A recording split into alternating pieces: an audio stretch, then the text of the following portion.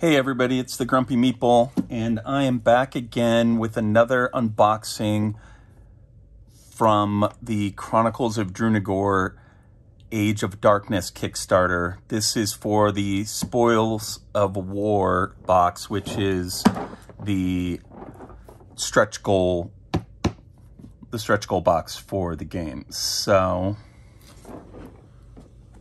let's get into it.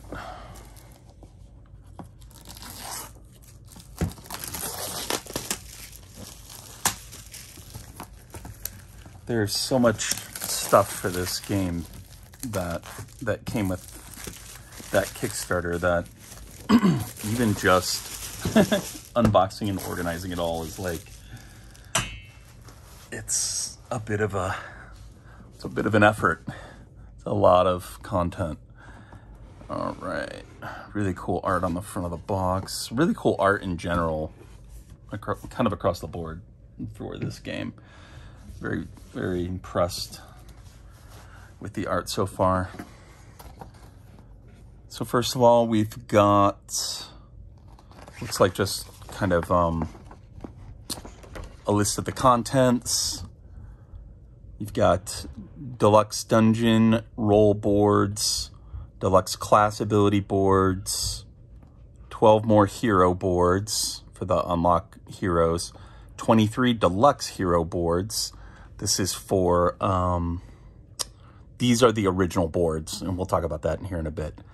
Monster cards, initiative cards, skill cards, class ability cards, and then a bunch of miniatures. And then it goes into how the deluxe player boards work. But I think, like I said, we'll talk about that. Okay, so right off the bat, we have the deluxe player boards. Sweet, let's crack them open. So when the campaign first launched, this is, and if you go back and look at the campaign, even now, this is what you're gonna see on the kind of materials for the campaign in the, you know, like on the main page is these large hero boards. And the idea is that you kind of put them down like this, and then you've got your health tracker. And then you've got, let me zoom in here.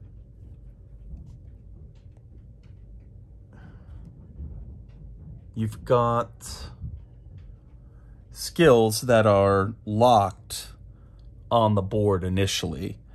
And these are the skills that you have to level up to be able to access. And so that's why these white cubes are in the core box, because they originally were planning on giving you this, player board. And the idea is you go through and you cover up all of the skills that are locked from the get-go. And then as you unlock them, you remove the cube. But you know, I don't know if they thought that that was maybe just a little finicky and just added to the setup, you know, to have to kind of go through and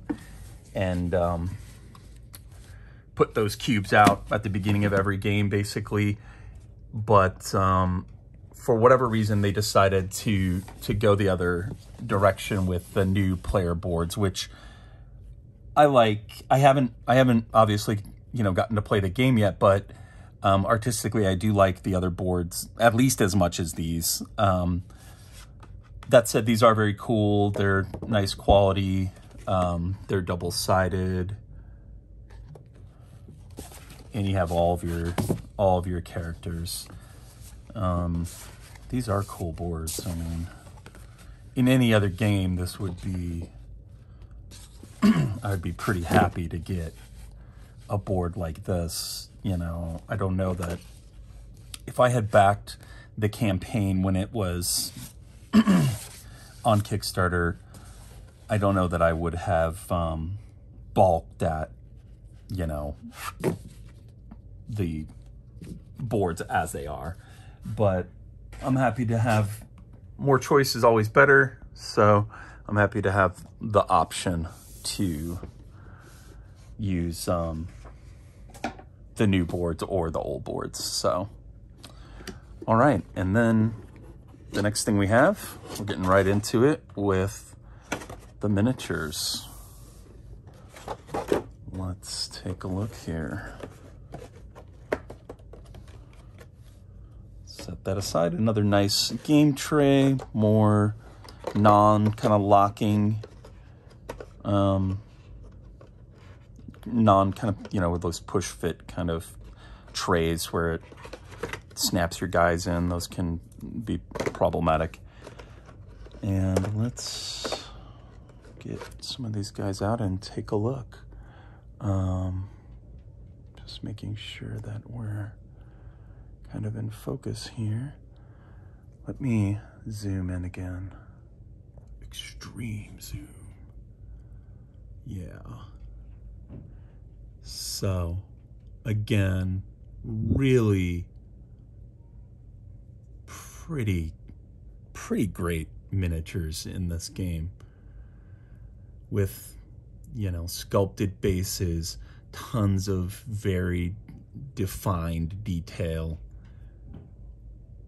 This weapon is really cool. I guess it's like a scythe slash, almost like a walking stick. It's pretty cool. It looks like these are all the baddies. Here you've got this disgusting demon. This tongue sticking out. Giant big old hands, another arrow. I love the like fletched arrows that are embedded in some of these guys. His huge, awesome looking, I don't even know what that is. Like a double headed scythe. Kind of a dealio. Excuse me.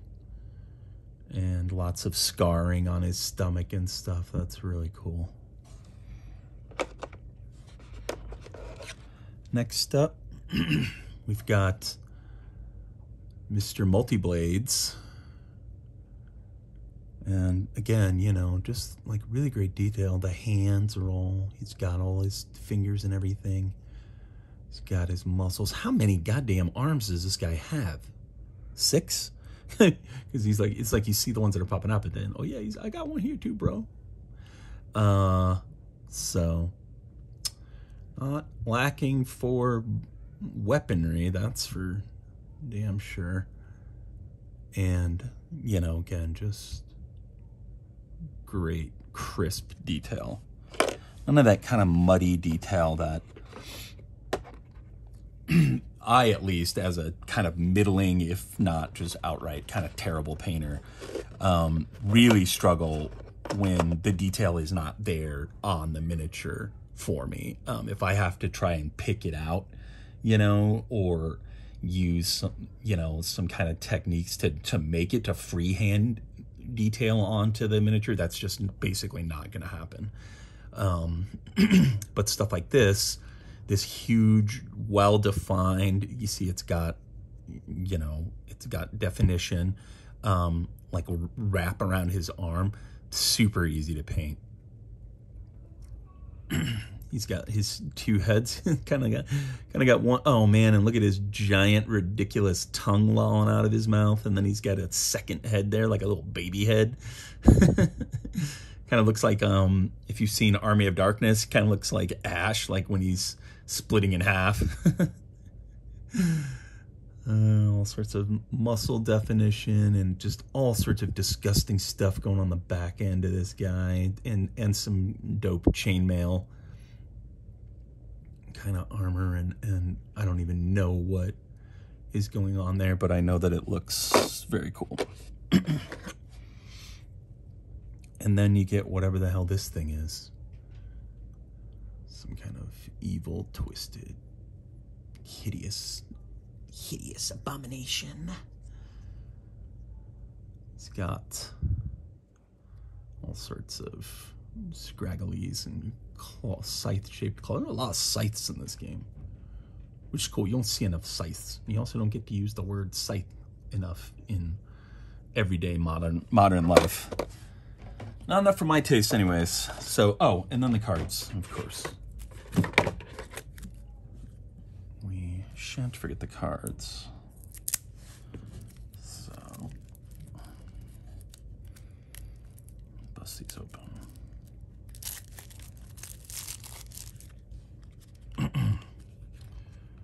Okay, so you've got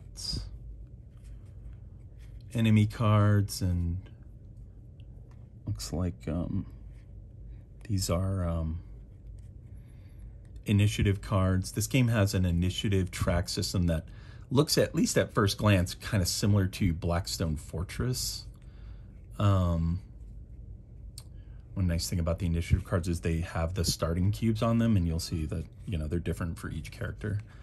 I really am excited to play this game. And then it looks like you get a bunch of new classes. Sorceress, let's put these down.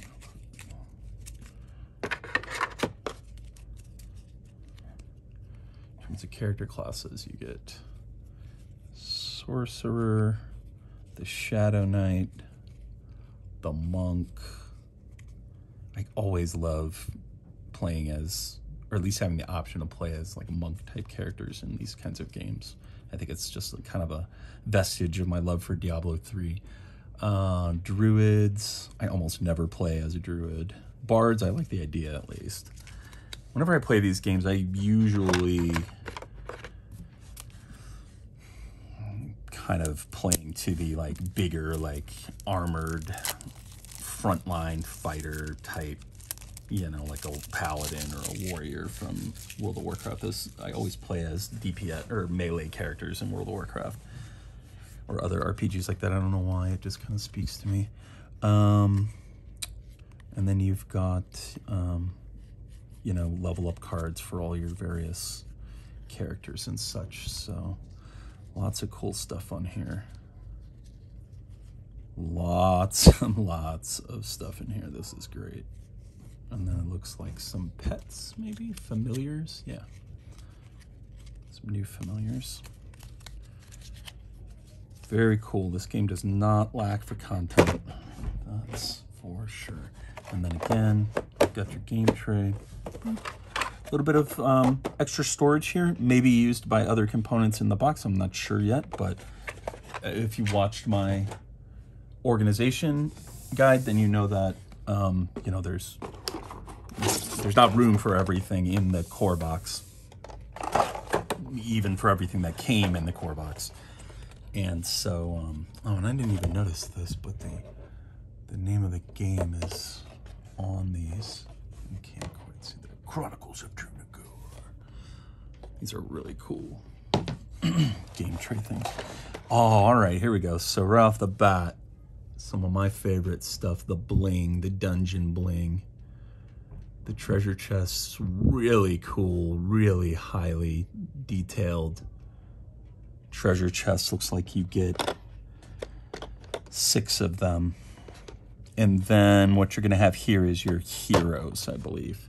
So, I believe this is Arcanos the Mage. You know, like, look at that. Like his pouch and his belt and stuff is all super detailed. His robes have lots of texture on them. Cool, badass, and also mostly straight staff. Really no complaints with these miniatures. These are some of the better miniatures that I've ever... And I don't know what it is, but I don't know if it's just the color of the plastic or what, but if like I compare them to like the Zombicide miniatures, which are great miniatures, but unprimed and kind of out of the box, they don't pop with as much detail as these do. And I'm not sure what to attribute that to. This guy, some kind of paladin or something. He's got a book, and again, it's got, I love this. It's got writing in the book, little runic symbols. That is badass. Because even I, like, this is exactly what I'm talking about. The kind of thing where it usually wouldn't have any detail sculpted into it. And, you know, a really good painter, or really even just a decent painter, would just hand scrawl some notes into there, but it would just be a mess if I tried to do it. I know it would. But I can paint that. Love that. He's got a sweet ass horn, and then I don't know what this was. It's like a hammer. It's like a giant hammer. That is really cool. This is, I think this is Pietro the cleric. Why am I having trouble pronouncing that word? Pietro. Again, incredible. I wish I had some other miniatures out from like Altar Quest or something. We could compare them. Altar Quest is a game that I got in a couple months ago, and I honestly haven't touched since I got it. I was deep into printing stuff for the Brimstone Hex Crawl system when Altar Quest showed up. Here's some kind of crazy lizard man. The other thing too is just the sculpts, the poses and stuff are really cool. That's another thing that you don't always see. He's got, look at the detail on the book on his kind of thing. This was a problem that I had with the Zombicide Undead or Alive campaign, which I was insanely excited for because, like I said, Shadows of Brimstone is one of my all-time favorite games, and there aren't very many Western-themed games out there, especially not, you know, like dungeon crawls like that. And so I was super pumped when I heard about Undead or Alive, and I came away from the campaign ultimately a little bit disappointed. It felt like it was just kind of like a crappy sequel to the 2.0 campaign, which was much more interesting and better with way better unlocks and much more content. And one of the things that annoyed me about it was that all the hero miniatures, which they just kept throwing at you, which were virtually identical. They were all just like a dude standing with his guns either held up in the air or pointed in front of him. And they just kept throwing these heroes at you. And it's like, having played those games, the heroes add the least amount of gameplay to those systems. This is another really cool miniature. I think that this is the assassin with her dope ass horns. And again, nice detail on those. I really don't like, who the hell are these guys? See, these guys they got some balls to come out of nowhere with this game, with this kind of miniature quality, and it's just like almost like brazen, you know. Like I've said in previous videos, I don't mean to keep referring to them as like a brand new developer. They have other games that they've kickstarted, but they don't have anything else on this scale, and much less with the miniatures and stuff, which are not, you know, even the big boys are like Simon. They don't always. They're not batting 1,000 on that stuff. And these guys are out of the gate with some really great miniatures. Like, see, this is a really cool pose for your monk. Or at least I'm assuming that this is the monk.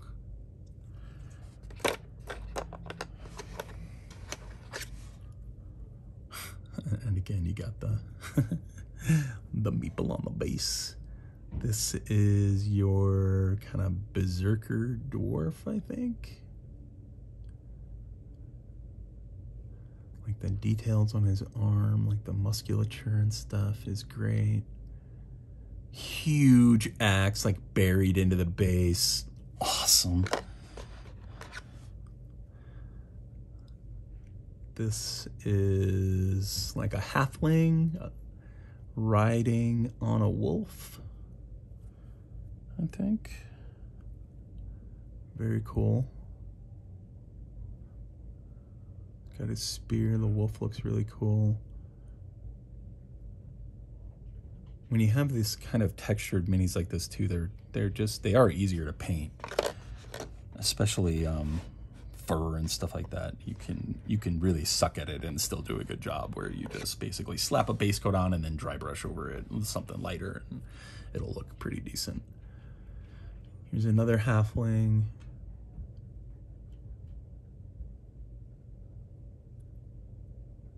He's got kind of his multiple blades and a What the hell is that thing on his back? Is that like an axe or something? I don't know what this is. I can't quite see it.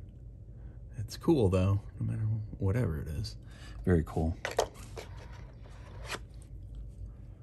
This looks like a familiar or a companion pet for the wolf. I always love having these instead of the tokens. I hate having tokens for shit like this. It just, you know, it just like ruins the immersion. Really cool. Where were we? This guy's got, is it a boomerang? I don't know that I've ever played a dungeon crawler. He's right here. He's on the box too. It is a boomerang. I don't know that I've ever played a dungeon crawler that came with a guy with a boomerang, which is hilarious because the original video game dungeon crawler, The Legend of Zelda, not the original, don't come at me with posts about how fucking esoteric Atari 2600 game X111 whatever was before The Legend of Zelda, but my original dungeon crawl game, The Legend of Zelda, you know, pretty heavily featured the boomerang, and made such an impression on me that I named my son after the main character, actually. Very cool. But you never see boomerangs in these games, especially not on a character. There might be one that has like a boomerang in the inventory, you know, but I'll be interested to see how that plays. Here's another really cool sculpt. See how he's not just in this static pose where he's just like standing straight up. He's like bent over and he's kind of on one knee getting ready to pounce. He's got his dagger. Oh, this must be the bard. He's got the harp, which is looking really awesome on his back. Lots of detail. The facial detail too. Like, look at that. This guy's better looking than I am. Somebody said that if I want to, somebody said in the comments, if you want to get popular, you got to get on camera, which I intend to do. And I don't really have any fear of it. In my work, I'm on Zoom all day, every day. So, but I'd almost rather have this guy get on. He's better looking than I am. I should just have him. I should just have him be my stand-in. It's kind of wacky humor you're only going to get here, guys. Here's another guy in another very dynamic pose with another very cool weapon, which again is like fully intact, and another goddamn scythe. Man, this game is all about the scythes. Too bad the name Scythe was already taken. They could have named this game Scythe. Looks like we got another familiar here. Looks like a hawk or an eagle. Eagle. Any Scrubs fans out there? And then we got a pretty dope-ass bear climbing up onto a rock. Cool. Nice and big. No disappointment in the miniatures in this game, either in the core box or the stretch goals so far. And wait until you see the dragon. I haven't opened it yet, but I've seen it on other people's videos, and man, that dragon is insane. Okay, we'll pop back out a little bit. And then, so remaining what we have is the standard player boards for all the unlocked characters, or the new standard, I guess. And I really don't know. They're both very kind of well done, attractive player boards with all the detail that you would need on them. I really like them both. I don't know which ones I'll end up using. I do know that for these boards, they have a set of game trays, hero trays, which I am desperately trying to get, because that was the one thing I couldn't get from the Kickstarter. I've even reached out to CGS and said, hey, I've got a YouTube channel where I've got 44 whole subscribers and I really want to review these things. All I want to do is buy them from you. somehow, even just one, so that I can just review it at least and cover it on the channel and let you guys know if it's valuable or not. I'm not looking for freebies. I just want to get my hands on one of these things so that I can try them out and see if they're as cool as I think they're going to be and share that information with you. Haven't heard anything back yet, surprisingly, or not. These are the roll cards, dungeon roll cards for the larger player boards. So the idea is that if you're, you know, I suppose you could probably still use them with this as well if you wanted to. But you have that same problem where it has, you know, like the locked skills on it. But the original idea was that you would lay them out like this. And so you'd have your, I'm sorry, I know that there's some glare there. I may need to just kind of reposition a little bit. You would have the roll board right next to the kind of big board, the player board. All very cool. I haven't been disappointed with a single component in terms of the quality in this entire set, which is very unusual. I have a couple of, you know, minor quibbles with the storage and how that works. But the component quality, the boards, the cards, the cardboard, no problems. Even these cubes, which when I saw it on the Kickstarter, I thought that they were just going to be kind of like crappy little wooden cubes, you know, which is fine. I mean, some of the best games ever made use those. Lords of Waterdeep uses them. But they're not. They're actually this nice plastic cube, and I don't know why, but I prefer it. They're like glossy and kind of premium looking. These are very interesting. These are the hero class boards from the original game, like the level up system. So let's bust this open and take a look here. And maybe we'll even zoom back in. What do you think?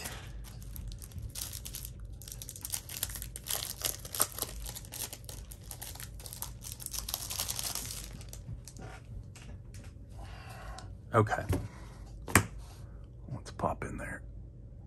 Boop. Guys, I'm getting so good. I'm able to zoom in without stopping the video. Incredible. Yeah, so the idea here is that it's like a spear grid, like in Final Fantasy X, or like the talent tree in something like Diablo or World of Warcraft, where you have these different paths, and as you level up, you are allocating skill points essentially to work your way down the path. And some of the paths are going to be kind of have a split in them, and some of them are going to be kind of progressive, where you have to take all 3 skills to get the most powerful one. And these look like they're actually the dual class boards. Oh, I see. So the warrior board is on the back, and the dual class warrior cleric board is on the front. And so if we go even one level deeper here, you can see here. So if you go down the Blade Master tree, you're going to start out with precision, which is going to give you I think it's an extra attack plus 1 to hit, maybe. I still need to kind of read up on the rule book. And then from there, you have 2 options. You can go for weapon expertise, which lets you crit on 18 plus, or you can go for master stroke. Whenever you score a crit, you heal 6. That sounds really powerful. I always tend to go for those kinds of skills that are self-healing and allow you to kind of keep yourself alive. And you can see there are just like tons, so many different character classes. Okay, this is really interesting. So they actually have both, I didn't even know this, they have both sides of the coin, basically. So you can be a warrior cleric or a cleric warrior, and you can see it's a completely different set of abilities. Man, somebody spent some time sitting around dreaming up abilities for this game. Really cool. Can't wait to get into it. One of those games that, you know, with the number of these types of games that I tend to buy, I could, I'll never even see 1/10 of the content in this game unless I get really, really lucky or I really knuckle down on playing this stuff every night. Once my kids are a little bit older and aren't sucking away quite so much of my kind of life force, maybe I'll be able to stay up past 9 p.m. again and I can start getting some games in. But man, I hope I get to crank through this game because it is really cool. And I can't wait to start playing it. I think I'm going to start my gameplay series today, actually. But for now, that's all I have. That's the unboxing of the Stretch Goals box, the Spoils of War for Chronicles of Drunagor, Age of Darkness.